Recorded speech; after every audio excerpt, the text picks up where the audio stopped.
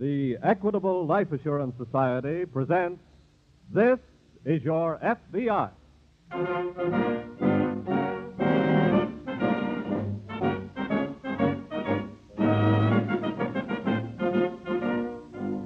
This is Your FBI, an official broadcast from the files of the Federal Bureau of Investigation, presented as a public service by the Equitable Life Assurance Society of the United States and the Equitable Society's representative in your community.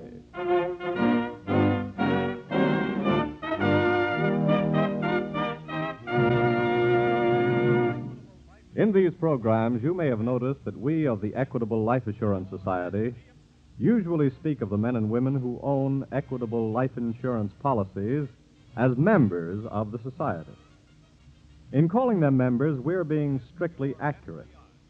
For when you purchase life insurance from the Equitable Society, you really are joining a society. Your policy is your certificate of membership in a great cooperative enterprise which is run solely for the benefit of its members. Get to know the Equitable Society representative in your community.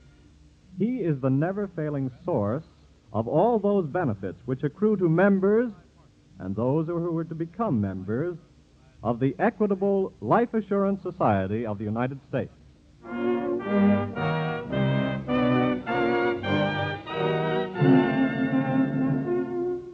Tonight's FBI file, the Pan American Patriots.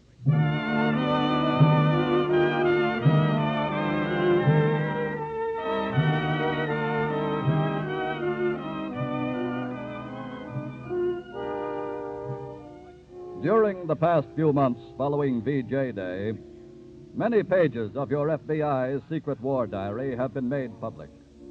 Pages which tell the thrilling story of your FBI's victory over Axis agents here at home. But until now, the seal on a certain other chapter has remained unbroken.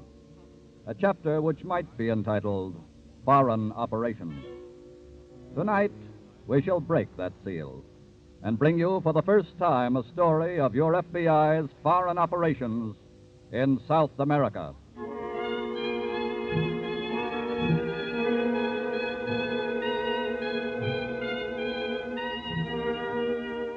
Among the most vital points along America's line of communications and supply to the Mediterranean and Middle East during the war were certain ports and relay bases in South America. But in the fall of 1942, information on operations at these points was still getting through to Berlin by secret Nazi radio transmitters. Here was a job for your FBI.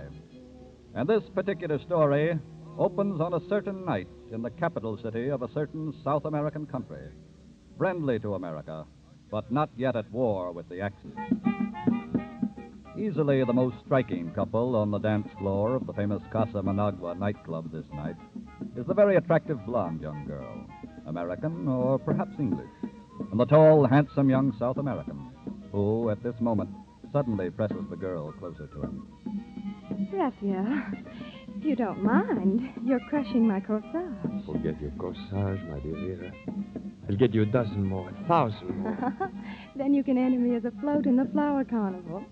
Darling, can't you be serious for just one moment? No, I'm allergic to it.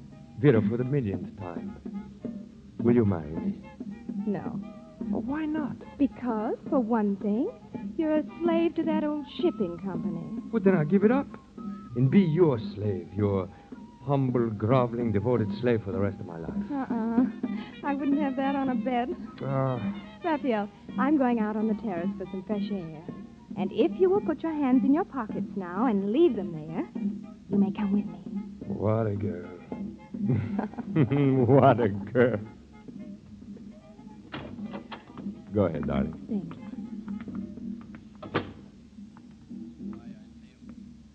May I have a cigarette? Sorry.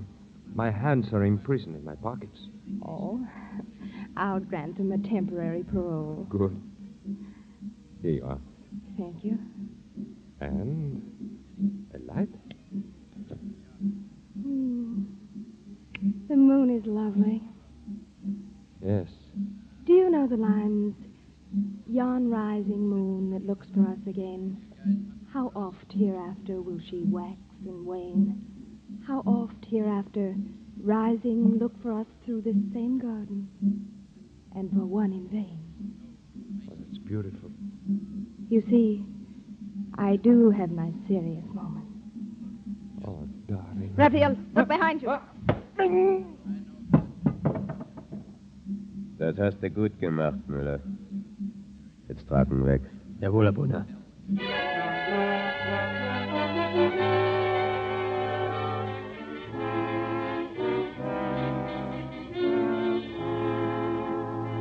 In a house in another part of the city, Special Agents James Phillips and Stanley Douglas of the FBI, working by permission of and in cooperation with the Director of National Police, have established a shortwave radio receiver for the purpose of locating and monitoring the illegal Nazi transmitter known to be operating somewhere in or near the city.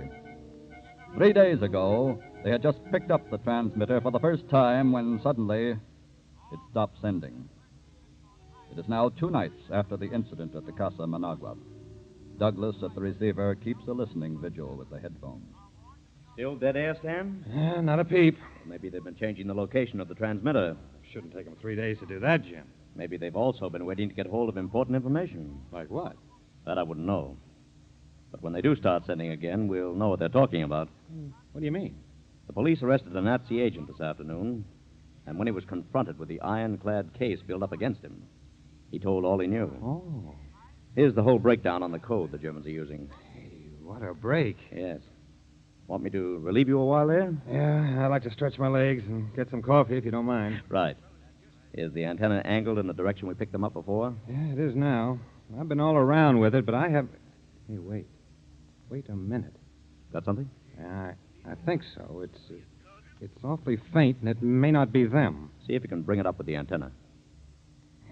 That does it all right. Jim, it's them. That's their call signal. Good. You spell out the message. I'll take it down and decode it. Right.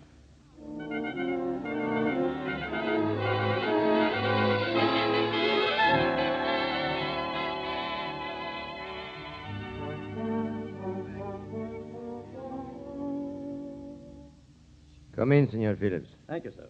Have you picked up something? Yes, and thanks to your men getting that code, we know what that something is. Yes. German agents have just transmitted to Berlin some very important information on American ship movements and cargo going out of this port. Shipping information. Yes, sir. I see. And there could be a connection between the two. I beg your pardon, sir? Senor Phillips, not an hour ago, we received a report here at headquarters that Rafael Corinto is missing. He's missing 2 days now. Rafael Corinto? Si. He's connected with one of the Allied shipping firms here. Oh. And he would have access to information on all shipping that enters or leaves this port. Then I should say there could be a connection. What is your suggestion? I have an idea that if we find that German transmitter, we'll find Corinto, too. But finding the transmitter, that is the problem. A problem that my partner may have solved by now. How? Once a transmitter has been picked up, its position can be determined with mathematical precision. I'll get back over to our house, and as soon as my partner has the answer, I'll contact you, sir.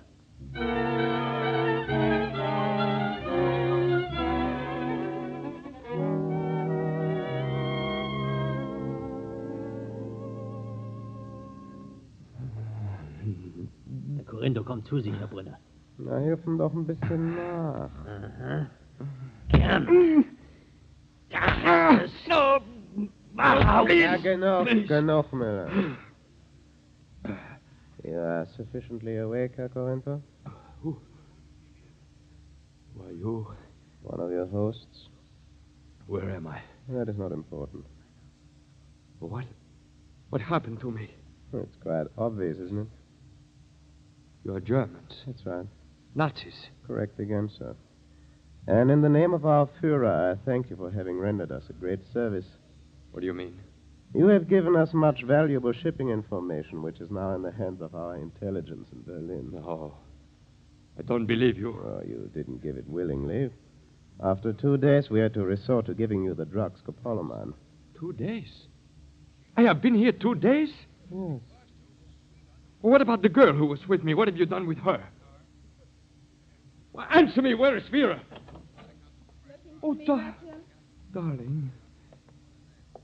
Are you all right? Yes, I'm fine, thank you. Thank heavens.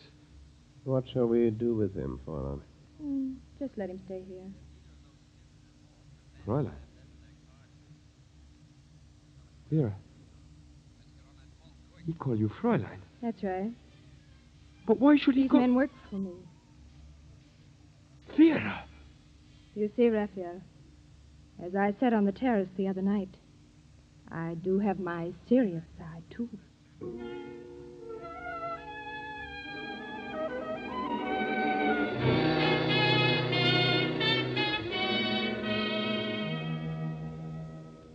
Mr. Solano, I think we have some good news for you. You have found the German radio transmitter? My partner here, Mr. Douglas, has determined its location on this map. Good. Where is it? Show him, Stan. Right.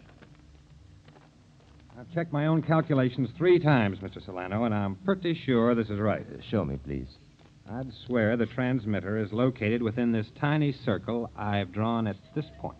In the mountains. About 10 miles airline, west of the city. Mr. Solano, are there any houses or vacation resort buildings around there? Let me think. There is one small lodge hidden in a strip of woods and overlooking the valley below. That must be the place, Jim. What do you wish me to do now, Senor Phillips? You have authority to arrest anyone operating an unlicensed radio transmitter. That is right. And Rafael Corinto is missing. And if he was abducted, whether by German agents or anyone else... That is a crime. Yes, and time is precious. They may decide to move the transmitter again any moment. And our work would have to be done over again. Then we shall leave immediately. Pablo, diga al Capitán Otero que tenga pronto sus hombres. Tenemos que irnos en 5 minutos.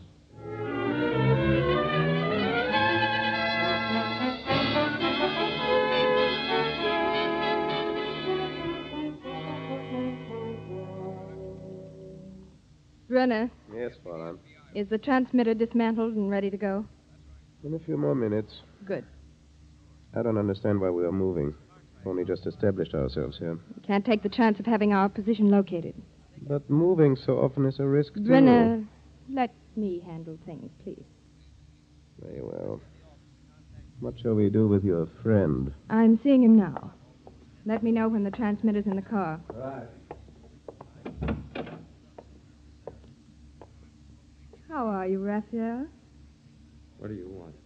Oh, I've just come in to say goodbye. Don't talk to me. Darling. No pouting, please. Leave me alone. That sounds like the voice of frustrated love. It's the voice of something that you wouldn't understand. Really? You've made me betray the friends of my country. A Nazi would not understand that. Oh, Raphael, you are so delightful. I really hate to leave you. Please go away. Not until I've made our parting final. Sorry, Raphael. The car's ready, Fräulein. Oh, thank you, Brenner. It's a lovely day for a drive.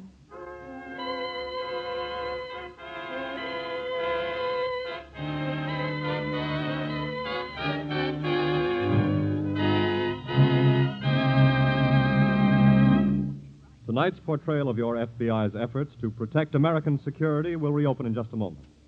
Meanwhile, let's consider 2 qualities which have been fundamental to American security since our nation's birth: thrift and self-reliance. This week at the Equitable Society, we were talking of a young Virginian who landed his first important job when he was only 16 years old. In the year 1748, he became a surveyor in the backwoods of his native state.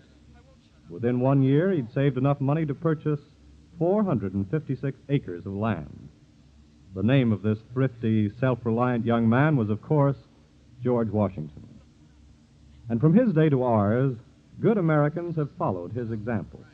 And their thrift and self-reliance have helped America grow from 13 small colonies to the most powerful and productive country on the face of the earth. For the last 86 years of that period of national growth, millions of Americans who agree with Washington that thrift and self-reliance are good qualities have joined the Equitable Life Assurance Society of the United States. Yes, every policy we write in the Equitable Society is someone's declaration of independence. By taking out that policy of his own free will, its owner declares that he believes in personal independence, believes in taking care of himself. He declares that he doesn't want to be coddled or regimented. that he's not interested in paternalism or handouts. And here and now, let me say that we of the Equitable Life Assurance Society of the United States consider ourselves privileged to be associated with men and women who feel and act that way.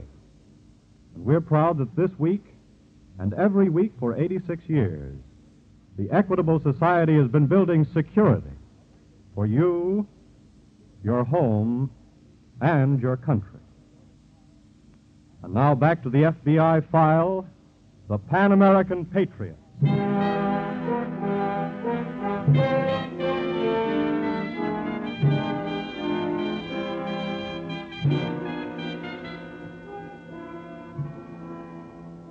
Agents of an enemy country differ from the average professional criminal in their objectives only. Both employ the same general methods in achieving them: treachery, cunning, deception, surprise, violence.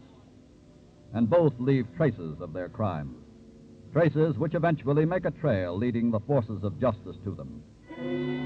It was barely 10 minutes after the girl Vera, the leader of the ring of German agents in the South American capital, shot Rafael Corinto, that FBI agents Phillips and Douglas, accompanied by the director of national police and a force of men, arrived at the mountain lodge.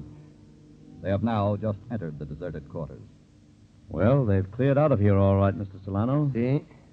By all the signs, Senor Phillips, they seem to have left in a hurry. Ordinarily, that would indicate they'd received a tip that we were coming. Oh, there was no time for that. I know. I guess they simply just decided to move again, and unfortunately for us, they timed it right. But Corinto, what did they do with him if they... Huh? Yes, Dan? In here. Oh. Look. Oh. That answers what they did with Corinto, Mr. Solano. It was the work of an automatic, Jim. I just picked up this empty cartridge. Small caliber, too. Looks like it might have been fired by one of those little pearl handle jobs that women use. Say, look in this ashtray. Cigarette stuff. Lipstick on it. Yes.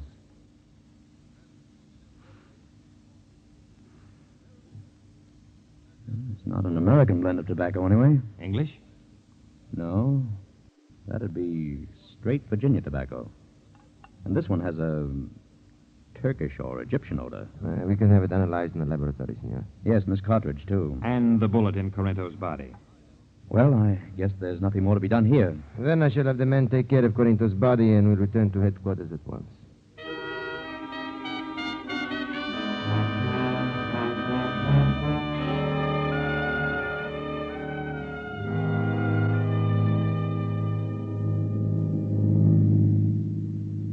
Well, and if the police should have determined the other location of our transmitter, they will find Corinto's body. What of it? His body won't tell them where we're going. But that is murder, Fräulein, and the police may start a general roundup of all suspected German agents. Is the risk of our job too great for you, Brenner? It is not that. Perhaps you would like me to send you back to Germany to fight. What are your plans, Fräulein? Your orders are to set up the transmitter when we've arrived at the new location. Yes. I'm returning to the city to the Hotel Esplanade tonight. You are to report to me there at noon tomorrow. Very well. Corinto has helped us to achieve one objective. Now we must move on to another. I must make a new contact, Brenner. I wonder what he'll be like.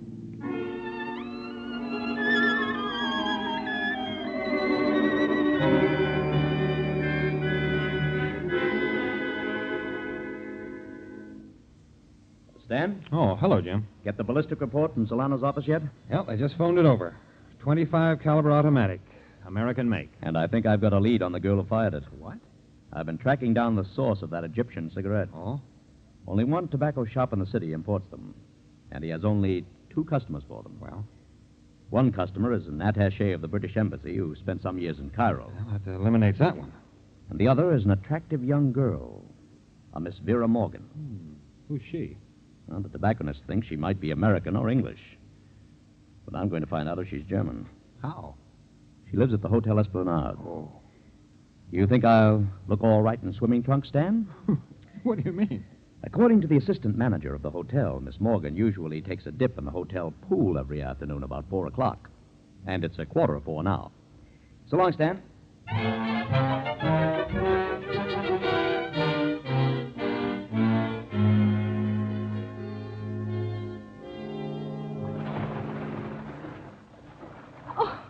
Oh, I'm sorry. I'm not. I planned it this way. I beg your pardon. I misjudged your last 2 dives, and you didn't bump into me. Oh, so you deliberately plotted this collision. Do you mind? No. Well, shall we sit down here and talk, or isn't that being done in 20 feet of water? I'll race you to the side. Right.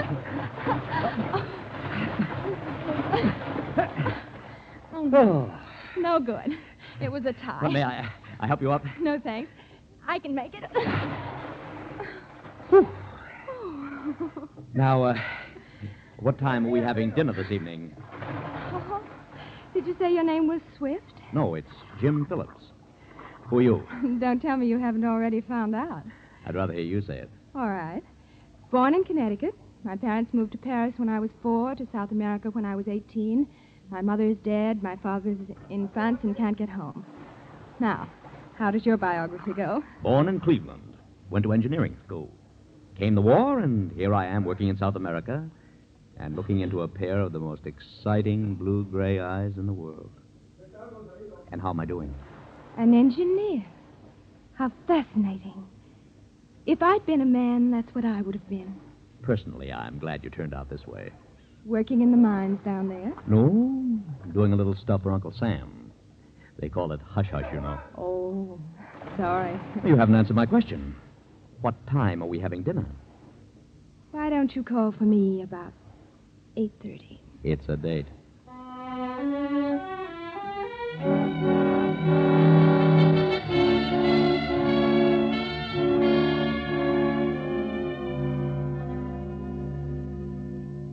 Well, I guess I just wasn't cut out for the job of tackling a Mata Hari, Stan. Must be pleasant work, though. It's 2 weeks I've been working on that girl now. Lunching, swimming, and dining and dancing and driving. I haven't tripped her up once. How about you? What do you mean? You told her you were an engineer down here on a hush-hush job. What's she done about that? Questioning you, I mean. She's been pretty neat about it. Nothing obvious enough to incriminate herself yet. Well, maybe I've got some incriminating information. What? Solano's office called me just before you walked in. Oh? They found out where Corinto was the night he was abducted. Yeah? Where? Casa Managua. And he went there with Vera Morgan. And that was the last time Corinto was seen alive. Maybe we ought to go over there tonight and have a little look around and see what's what. Or have you got a date? Tentatively, but... Oh, excuse me. Hello? Oh, hello, Vera. Yes.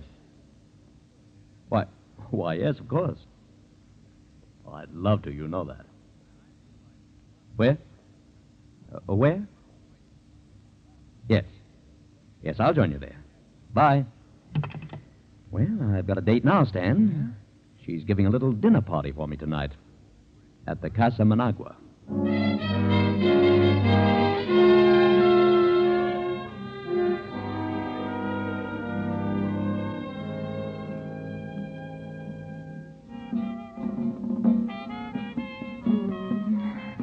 You danced beautifully, Jim.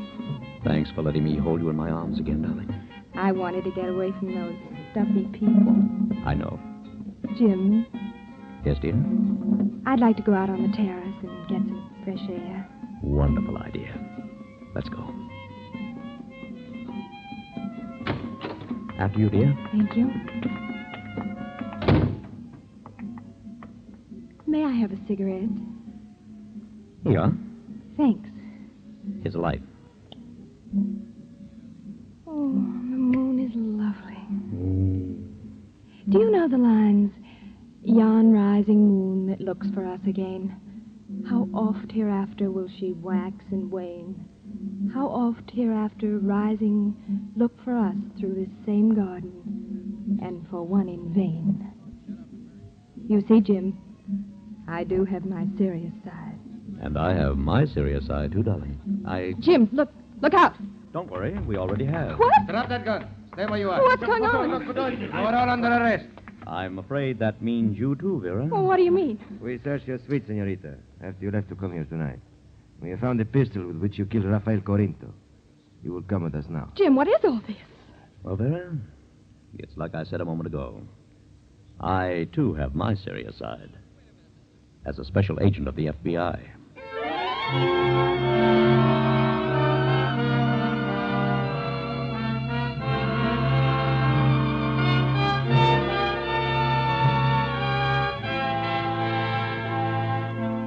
Vera Morgan and her Nazi accomplice were tried and convicted by the local authorities for the murder of Rafael Corinto.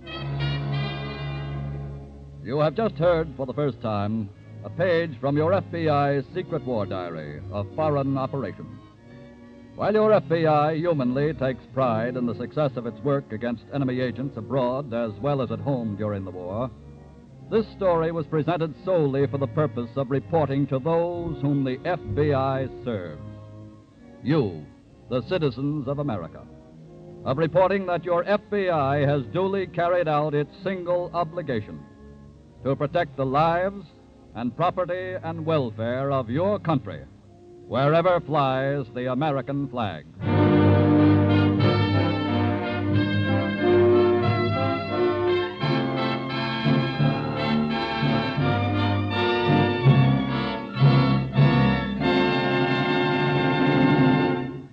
Before you hear about next week's thrilling case from the files of your FBI, the Equitable Life Assurance Society wants to tell you about a citizen of whom your community can well be proud.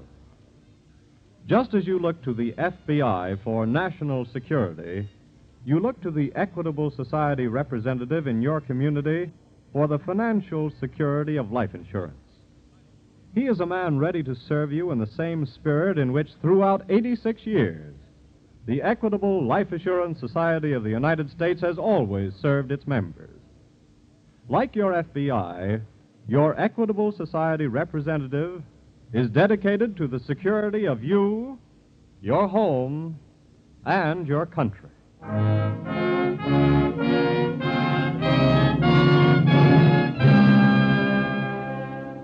Next week, we will bring you another colorful story from the files of the Federal Bureau of Investigation, the Castaway Killer.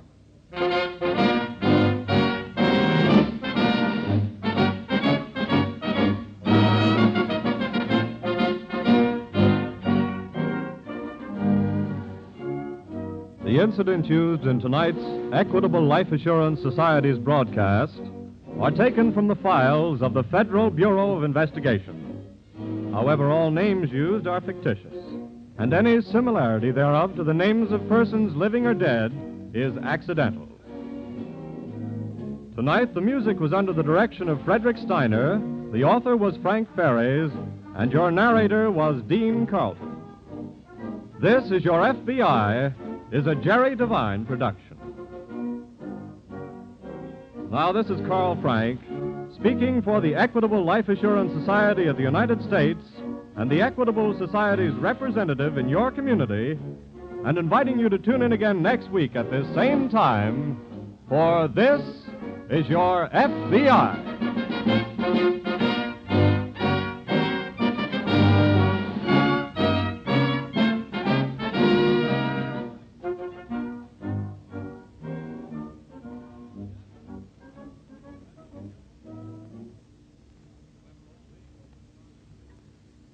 Friday nights, there are great programs on ABC. Maybe Washington never told a fib, but listen now for Frank Morgan on The Alan Young Show. This is ABC, the American Broadcasting Company.